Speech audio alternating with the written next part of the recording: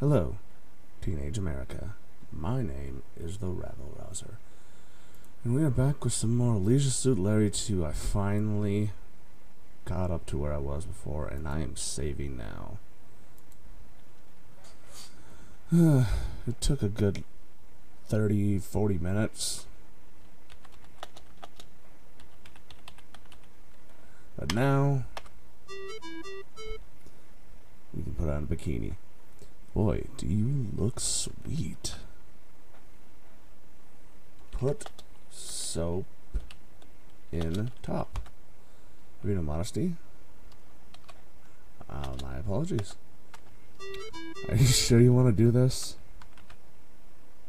Well, we have to stuff our bra, so it looks like we have breasts. Okay.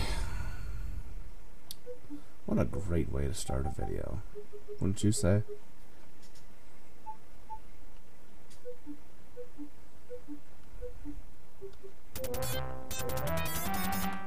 So anything you can do about my excess body hair, you asked the barber? But of course, meester, says the barber. I got just what ya need. Just have a seen a dead chair, please. For a you today, oh, on lay, I got a special deal, he begins. Somehow I wonder, you reply. No, he says, this'll work out real good. What are you gonna do to me this time? Body waxing. This part is always very painful to watch. Once again, he's got you trapped in that chair. You better hope this will turn out better.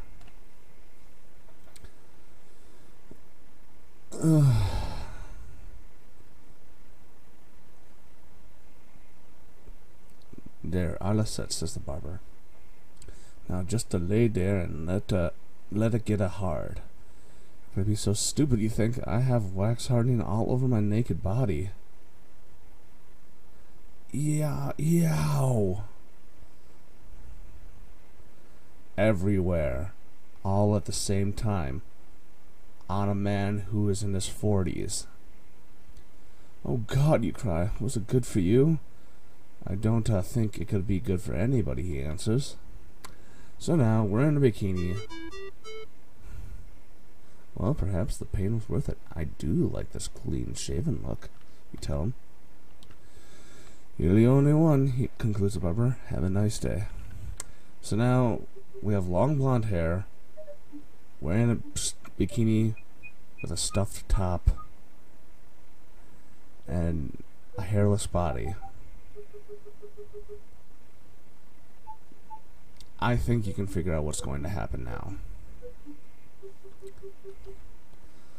Luckily enough, it doesn't take forever to go through the jungle near the end. So, the reason why we did all this, as you can remember, we got a game over here. Well, hello, baby, cries the KGB agent. Oh, honey, I think I loves ya. What happened to his accent? Yeah, that's right. You did it. You made it across the beach without being caught by the KGB agents. What lies ahead now? Oh my gosh, how will a guy as clumsy as you are ever manage to hike a trail as narrow as this? This was a nightmare for me as well.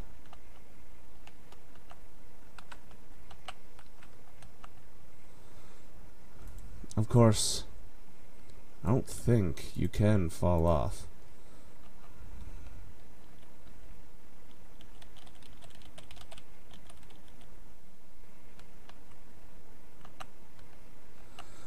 Alright, we're going to traverse this area, and lies beneath or beyond, as I mentioned in the game over, is the airport. So we can get off this beach full of KGB agents that want to murderize me. Larry, look out.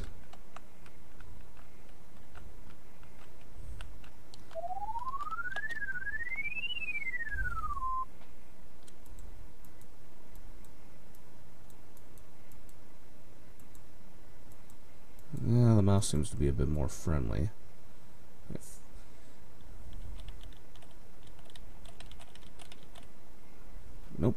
Still can't do it.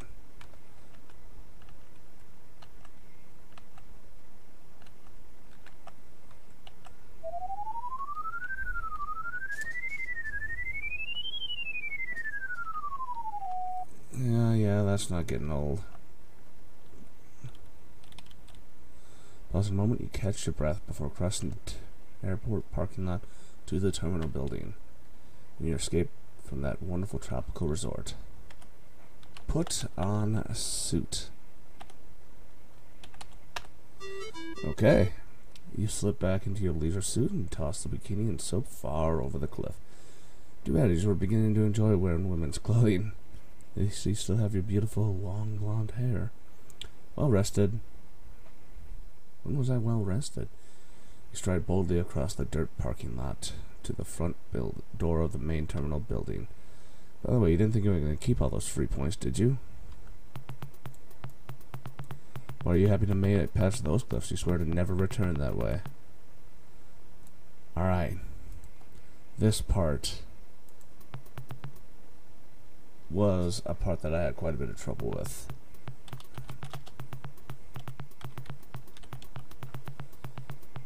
So these guys are acting as, I don't know what you call them, but people like the Dalai Lama promoting peace and such. But they're KGB agents.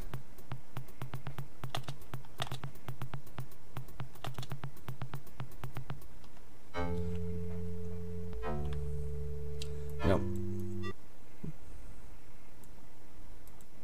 It's hard to time it just right.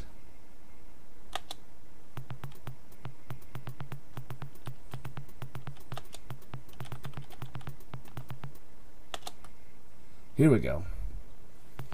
I've had several times where I had trouble with this. Here, my little flower child, you tell the KG Bishna, make love, not money. This so confuses the KG Bishna agents that they stumble off towards the native rental car agents.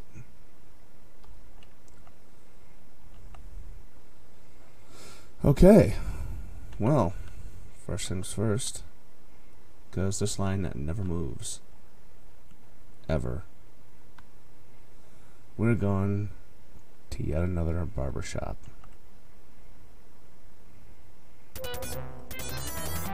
Ooh, and it's a lady this time.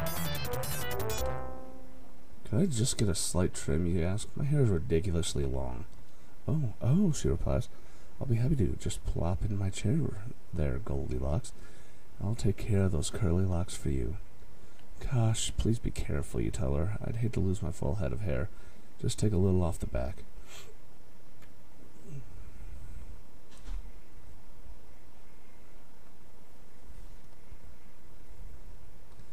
All done, says the barber. What do you think?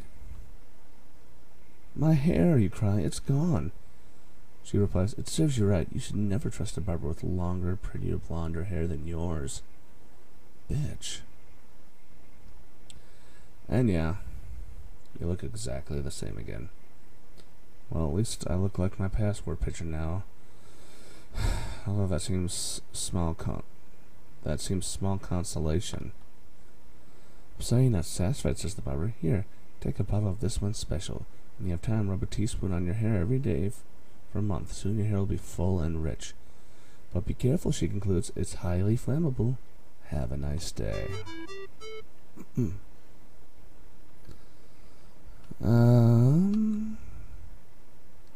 You know what? This is going a bit too slow for my pace.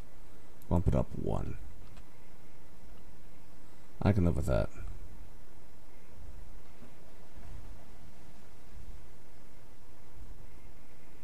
Hey, it's the California raisins on the right wall. Screw that noise. We're going to go right to the source. Show passport.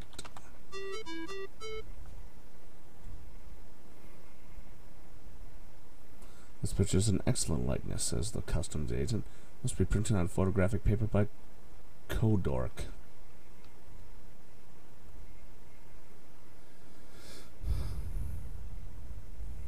Now I must inspect your possessions, he says. Please show me everything you are carrying. Well, okay, I guess, you reply, although this is highly unusual in an adventure game. Is that $100? What? Is that hundreds of $100 bills in your pocket, or are you just glad to play this game? You are so smart to delve into Eve's can. Well, you know this envelope contains important international secrets. Oops. The knife still smells of brie. Of course, a knife is no problem, I guess. For a moment, you consider the drawing of the little doggy and wonder she had pursued a career in art. And, warning, highly toxic, flammable, bottle harmful if taken internally. There, are you satisfied, you ask?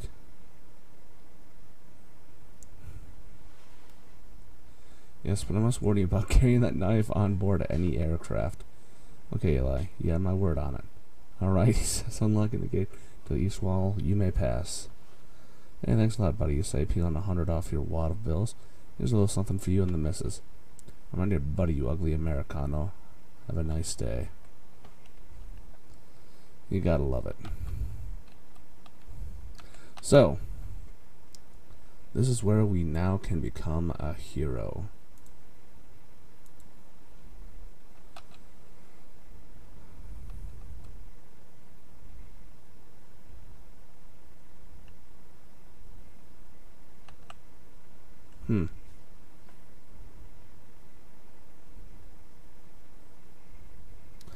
Oh shit, I missed that one. Sorry. I was wondering what the deal was. And bags weren't showing up. Just gotta wait for it. That is a cat. In a molded cat carrier.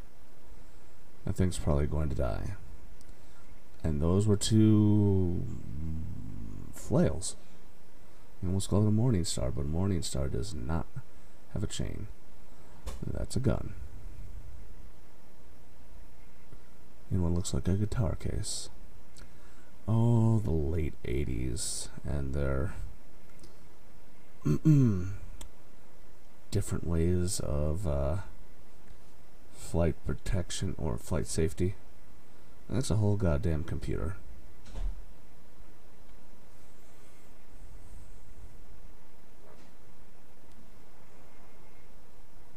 Message. Oh. And still waiting. That is an alarm clock.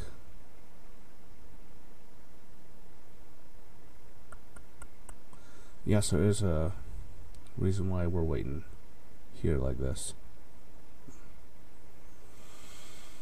I just wish it didn't take so long. Another gun.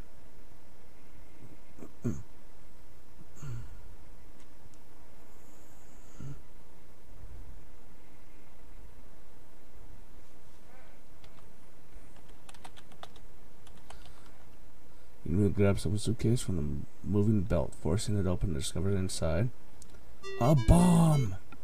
Let's see, now you think, I'm holding a suitcase containing a ticking bomb. What should I do? So you decide, I think I'll get this thing outside, and fast. That is what we were waiting for.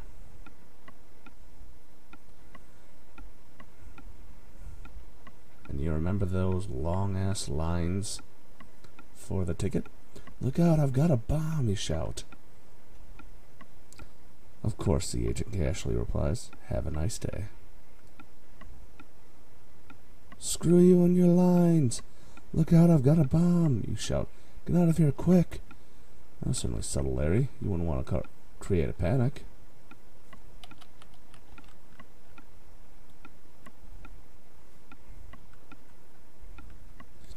Seems you're the only one panicking around here, Larry. Ignoring their apathy, Val rushes outside and throws safely over those cliffs, protecting these innocent bystanders from harm while making myself a hero in the process. Fame and recognition will surely follow. I'll be invited to the White House, where I'll be acclaimed national treasure. Surely, therefore, I'll write a titillating, best-selling autobiography in which I reveal everything. Guaranteed appearances on Donahue and Carson, and a seven-figure movie deal signed over a power lunch at Spago's. In spite of the protestations of my agent and attorneys, which will go on to make him even richer and more famous before retiring to a quiet, unassuming life as a gentleman farmer in the foothills of eastern Madria country. And then again, maybe not. Hurry, Larry, it sounds like it's about to go off. Boom.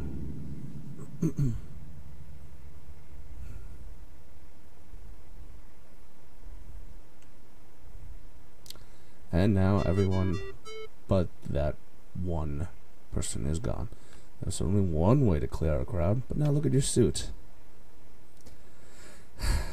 Oh well, at least no one was hurt, but why'd they all run away from a little firecracker like that? Yeah, little firecracker.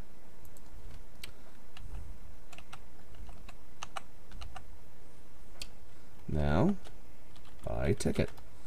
May you please purchase a ticket on the next available flight? You tell the agent. Your destination, sir? Yes. Anywhere but here. You're in luck. We have exactly one seat available the next 2 weeks, and it's on the next departing flight. I'll take it. Say, if you have no seats available, why are there all those men in line? They're waiting for the keys to the restroom. You presume that explains their sudden departure following a loud noise. Would you prefer smoking or non-smoking? None. Aisle or window? Aisle. Any carry-on baggage? None. Luggage to check through? No. We require a bassinet? No. Traveling with children or elderly? No. Bringing a pet? No. Do you have a passport or visa? Passport. Care for baggage insurance? No. First class, business class, or coach? You said there was only one seat. Will you be staying 14 to 21 days? Forever. Are you a member of any frequent flyer programs? No. Will you be bringing a laptop computer on board? Nope. Would you like a pillow? Yes. Blanket? No. Movie? No. Stereo headphones? I suppose. Good gravy. Drinking or non-drinking? Drinking. Cash or credit card? Cash. Telephone privileges in flight? No. Kosher or Mexican? Armenian. 3.5 inch or 16. Just give me the gold darn dab netted golly gee whiz bang ticket. Wait, stewardess fondling or non-fondling?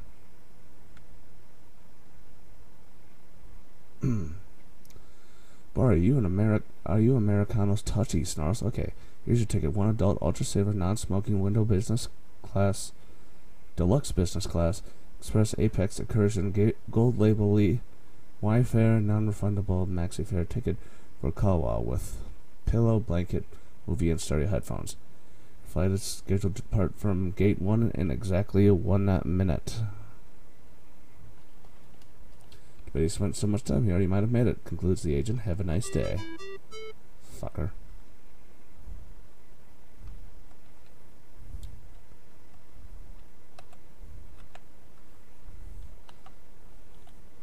Show passport. You again? Did you get rid of that knife? Of course. Would I lie to you? You say unabashed. Okay, I've seen enough of your stuff. Please, go on through it, but please remember, have a nice day.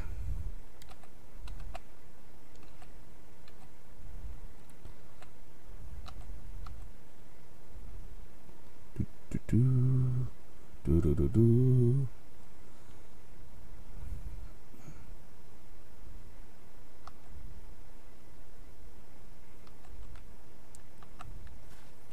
Read a sign.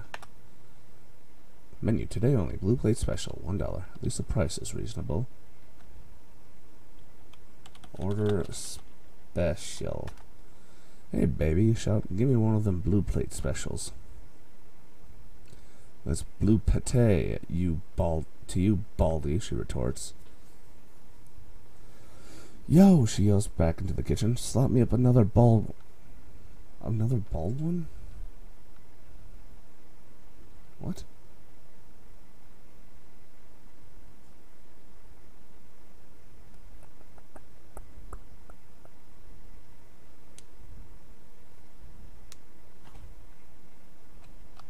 Oh, okay, for a second there. Here you go, big boy, she says with a toothy grin. One big blue coming at ya. So that's playing the counter before you. Look at food. Looks like it might be edible. But knowing from past experiences. Take bobby pins. This time you decided to save yourself from a fate worse than, well, okay, actually quite similar to, no, indeed, suppose it would be identical to, death, by fishing the bobby pins out of the blue pate specials, gravy-like substances instead of swallowing it. Now this red machine looks very interesting.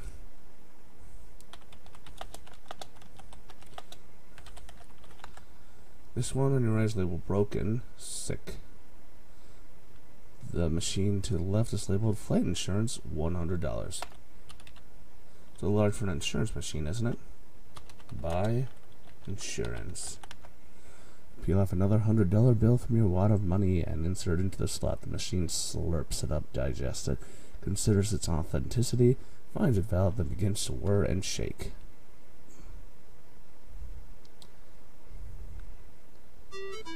What kind of airline is this anyway? Well, you suppose a parachute would be a pretty good insurance, so you pick it up off the floor and hide it in your inner suit coat pocket. Holy crap, I got lost in this part. So yeah, this is an extra long episode, so thank you very much for watching, and I hope to catch you in the next one. Bye bye, everyone.